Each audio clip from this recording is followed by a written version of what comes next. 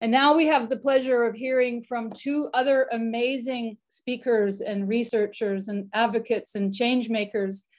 You heard a little bit yesterday about the Ending Violence Association of Canada. And one of the speakers is Dr. Erin Whitmore, who is the executive director of the Ending Violence Association of Canada, which is a national organization based in Ottawa that is focused on addressing and responding to all forms of gender-based violence, including sexual violence.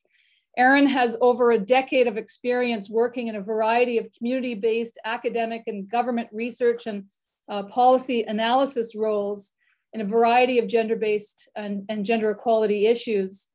And as the co-chair of the Ending Violence Association of Canada, it gives me really amazing, profound pleasure to introduce Erin to you.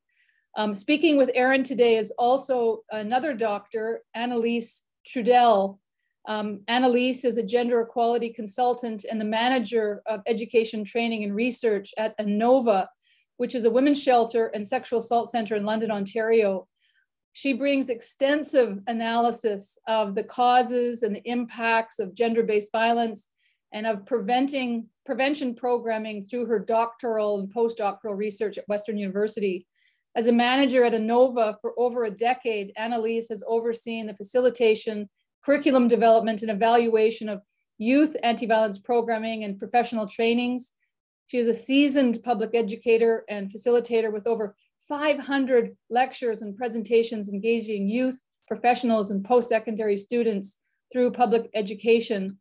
They're here today to talk about an important piece of research which is timely and relevant, called Pandemic Meets Pandemic: Understanding the Impact of COVID-19 on Gender-Based Violence Services Across Canada.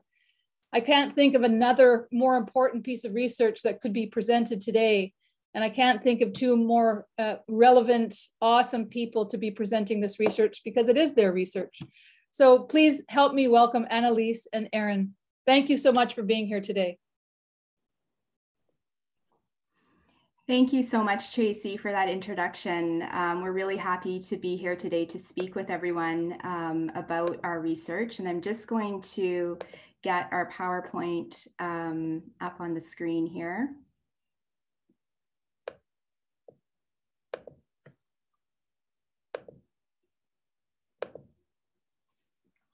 Great. So today, AnnaLise and I are going to be speaking about a national survey that we conducted to examine the impact of COVID-19 on gender-based violence service providers and survivors. The survey launched in May of 2020, so about 2 months into the pandemic. And the goal of our survey, as I said, was to hear from service providers, both staff and volunteers, about the impacts that they were seeing the pandemic have on the services that they offered, the survivors that they were supporting, on their own mental health and well-being, and what they were thinking about moving forward. We left the survey open for about 2 months, and when we closed it, we'd heard from 376 staff and volunteers from across the country. We heard from GBV service providers in all of the provinces and territories with the exception of Nunavut. And we heard from a fairly even spread of people working in urban settings and rural and more remote and northern settings. We also asked people to tell us a little bit about the type of the organization that they were working for. And as you can see on the screen, about a quarter of our respondents were working in sexual assault centers and supports. 42% were working in domestic violence shelters or transition houses.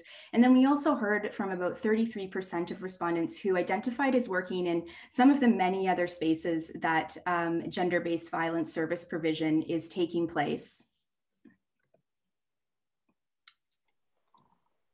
So we divided the report into what we found in terms of the impact on survivors of COVID-19, and then also the impact on staff and volunteers. So I'll start with survivors.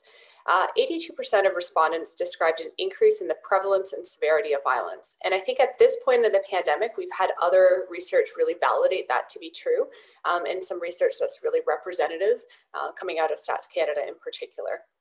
But that was some really early data that emerged that both sort of how much violence and how bad the violence was increasing significantly. 20% noticed changes in the tactics used to commit violence. So things like using isolation at home as a tool for engaging in violence, misusing information about the pandemic to exercise control. So saying things like, I'll bring it home if you don't do X, Y, Z. So I will bring the virus into our home in some way. Or that if she did particular actions out in community, she would be at greater risk, and sort of misusing how that information was shared. And monitoring and controlling access to technology to increase that isolation and limit help seeking. And so as we all know, we've moved online pretty significantly.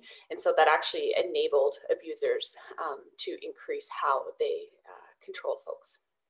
34% noticed changes in the mental health and well-being of survivors, including increased reports of depression, anxiety, suicidal ideation, and self-harm. And I want to just note that sort of the baseline for survivors in terms of those indicators is usually pretty high compared to the general population. So to see a 34% increase is pretty significant.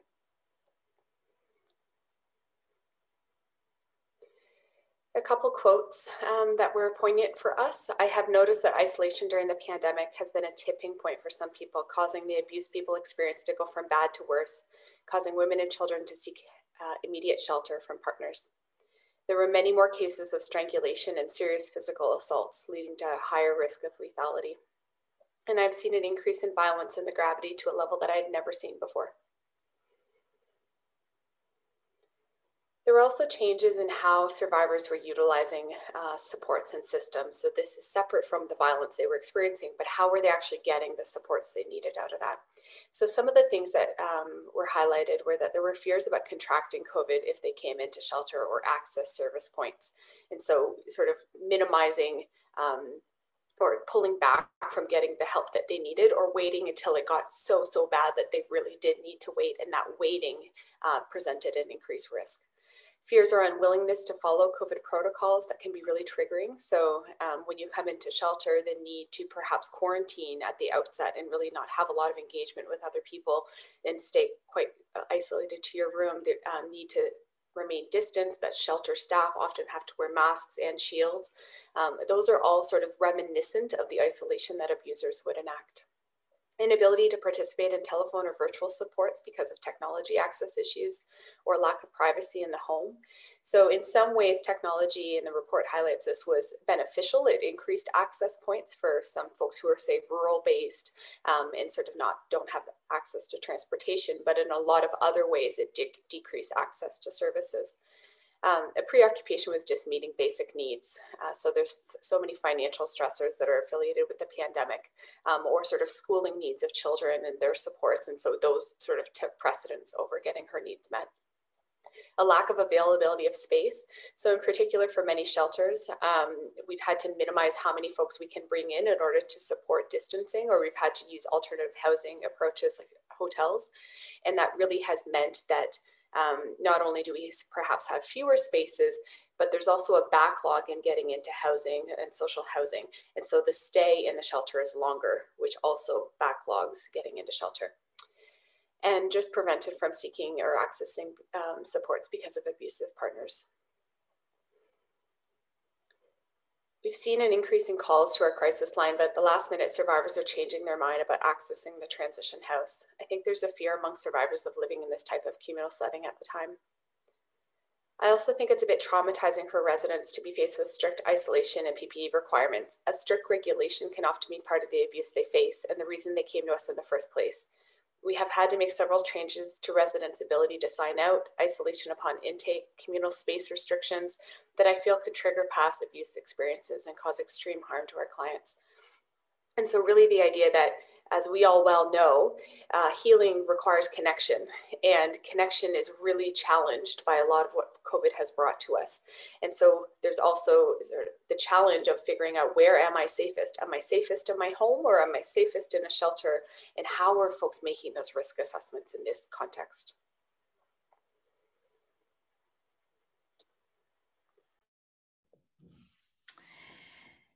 So the second part of our survey looked more specifically at the experiences that staff and volunteers were having doing this work on the front lines during the pandemic. And probably not surprising to anybody listening today, the survey respondents indicated that this was a period of increased stress, exhaustion, and real kind of concern about what the future might hold for the organizations and the work that they were doing. We heard that almost everyone found it necessary to make at least one significant change in the work that they were doing.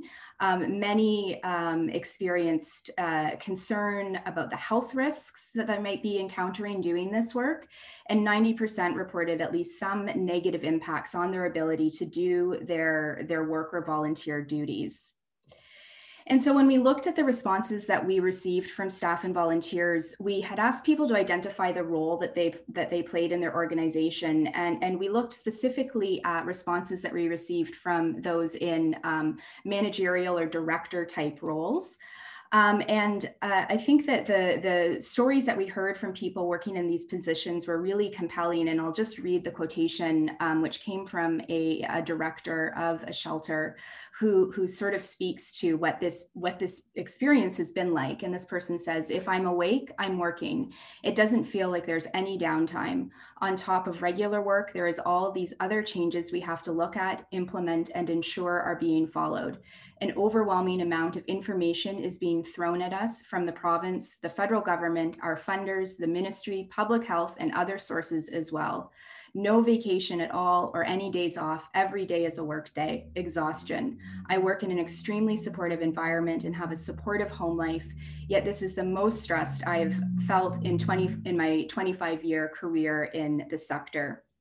And so I think you can see by that it speaks to this overwhelming amount of work and the pressures that came with doing that work in this new environment. And looking specifically at some of the new challenges that people in leadership positions were facing, we heard that 90% of those were doing the work of kind of supporting staff in adapting to these new conditions, even as they were doing so themselves. People in these leadership positions were also often the ones who were trying to figure out what sort of policies and protocols needed to be put in place to address the concerns the pandemic was raising. And 25% of our respondents indicated that they had to make difficult decisions related to resourcing and laying off or decreasing staff hours. And then when we looked at responses from people in other positions within organizations, we heard a lot of the same concerns around this sort of stressful environment and having so many things to do. 81% of our respondents said that they experienced an increase in work-related stress as compared to before the pandemic. And one of those main contributors was this sort of challenge of moving things to home or online. I think that when we look at the factors, though, that staff and volunteers identified as contributing to that increase in work-related stress, we can also see how they really spoke to the commitment that those working in the gender-based violence sector have to ensuring that those who need support get that support, even during the pandemic. And so a lot of the other factors that were kind of contributing to some of the challenges workers were holding and carrying were about those who are using their services. So many noted their concerns about the impact that the pandemic was having on survivors and their experiences of violence. And about the kind of uncertain future and potential long-term consequences the pandemic might have on the viability of their ability to offer services. And so one respondent, I think, kind of spoke to the way that all of these concerns were intersecting by sort of saying, which fire do I put out?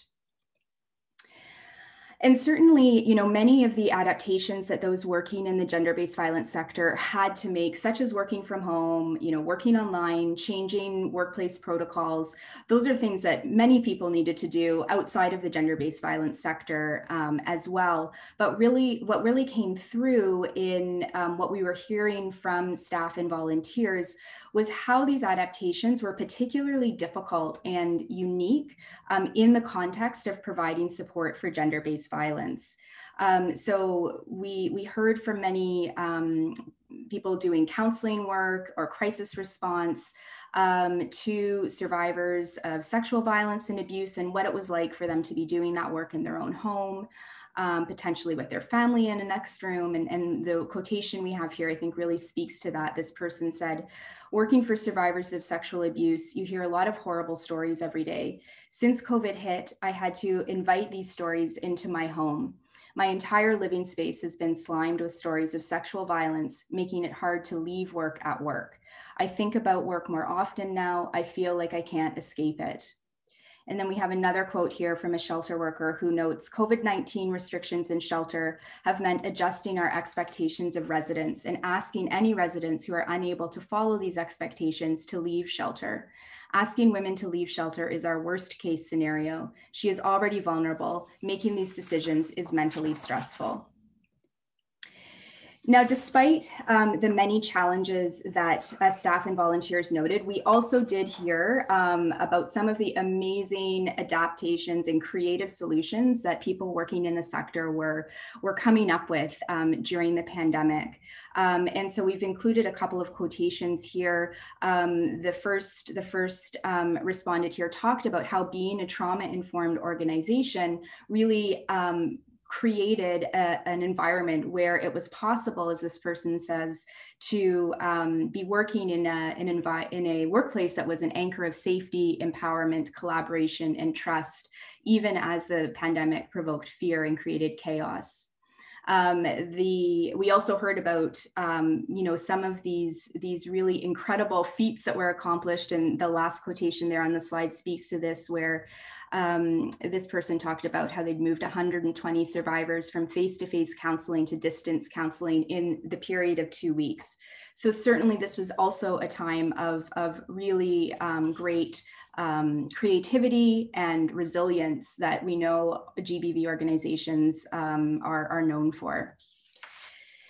So the final kind of section of our survey spoke to where people think we need to go. What are some of the things that need to be put in place to address some of these concerns? And I think that the quote that we have here up on the slide really kind of sums up the general message that we heard in response to this question, where to now? And that is that that returning to normal is simply not going to work in these conditions. So this person says, "I certainly think there will be issues in returning to normal, and this shift will occur slowly. However, I think framing it as a return to normal is incredibly problematic because our normal before the pandemic was not serving women who experience violence well. I think we ought to look at this pandemic as a learning lesson in the bigger picture of gender-based violence." And so the respondents talked about some of the strategies that might need to be put in place to avoid simply returning to normal. And in particular, people noted the necessity of core funding, of responses that speak to the need for intersectional services and response, the real need to commit to doing prevention work to stop gender-based violence from happening in the first place. And then also the opportunity for knowledge sharing, for organizations to come together to talk about all of the things that they've been learning about how to do this work during the pandemic. And so it's great to be here doing that type of knowledge sharing today in this conference. So that's a very quick kind of overview of the report. The report is full of many really compelling quotations and stories from the people who took time to fill out the survey, and we really appreciated that. And I would encourage everyone to take a look at that. I'll just turn it over to AnnaLise to just make a few final comments. So definitely go to the website and have a look at the report and some of those recommendations that Erin has started to highlight.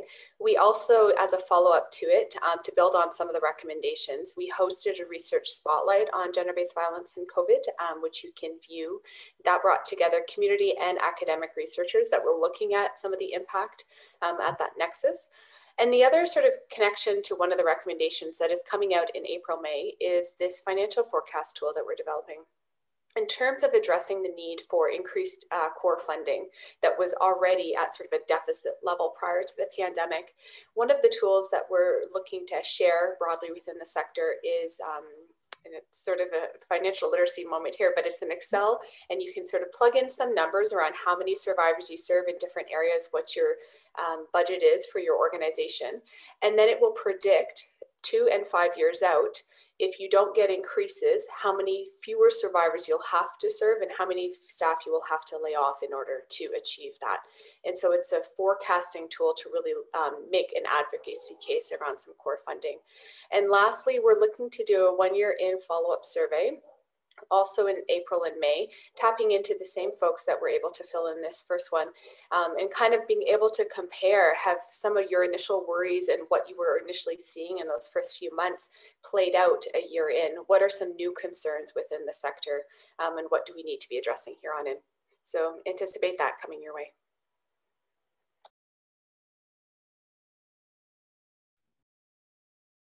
Well, I, for one of 500 here, I would like to extend my deep thanks for the wherewithal the two of you had. This survey began in May. The pandemic began in March. So you were on it in a way that I haven't seen anybody on the national scale survey train the way that the two of you have been. And I can't tell you how excited I am about the financial forecast tool. It sounds absolutely brilliant.